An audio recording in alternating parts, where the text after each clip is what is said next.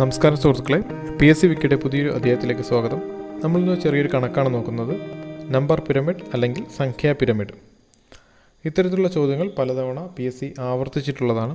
ഇപ്പോൾ നമ്മൾ സ്ക്രീനിൽ കാണുന്ന ചോദ്യം 2014 LDCക്ക് ചോദിച്ച ചോദ്യമാണ്. ഇവിടെ ഒരു സംഖ്യാ പിരമിഡ് തന്നിട്ടുണ്ട്. ചോദ്യം ഇങ്ങനെയാണ്: സംഖ്യാ പിരമിഡിലെ 7ാം വരിയിലെ ആദ്യ സംഖ്യ ഏത്? നമുക്കൊന്ന് പിരമിഡ് ആവർത്തിക്കാം. 1, 4, 9, 16, 25, 36 എന്നിങ്ങനെയാണ് പിരമിഡ് പോകുന്നത്. ഓരോ വരിയിലും ഒരെണ്ണം കൂടി പോവുകയാണ്. നമുക്ക് ക്വിക്കായിട്ട് ഇതിൻ്റെ ഒന്നാമത്തെ വരി, രണ്ടാമത്തെ വരി, മൂന്നാമത്തെ വരി, 4, 5, 6, 7. അപ്പോൾ നമുക്ക് 7ാമത്തെ വരിയിലെ ആദ്യത്തെ സംഖ്യയാണ് നമ്മൾ കാണേണ്ടത്.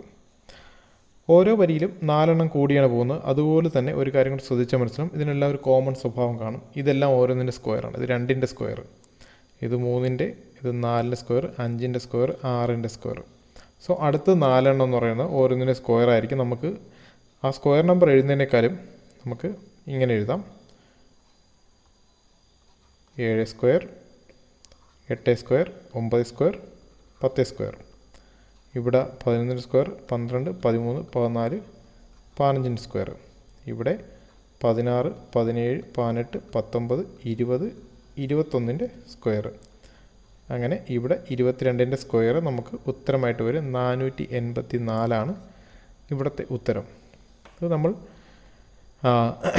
നേരെ ചെയ്യണമെന്നുണ്ടെങ്കിൽ ഒരു 20 സെക്കൻഡ് സമയം എടുക്കുന്നതാണ്. നമുക്ക് 2 രീതിയിൽ ചെയ്യാം. സ്ക്വയർ എഴുതി പോകാം, അത് ഒരുപാട് സമയം എടുക്കും.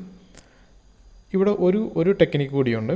അതായത് ഇപ്പം നമുക്ക് ഓരോന്ന് നമ്പർ കൂടി പോയതുകൊണ്ട് നമുക്കിപ്പം 36, അപ്പോൾ 6ന് അടുത്തുള്ള 7, അപ്പോൾ 7 + 4 എന്ന് പറയുന്നത് ഇവിടുത്തെ നമ്പറായിരിക്കും. 11 എന്ന് എഴുതാം, 11ൻ്റെ സ്ക്വയർ. അതുപോലെ തന്നെ 11 + 5 എന്ന് പറയുന്നത് 16, 16 + 6 എന്ന് പറയുന്നത് 22.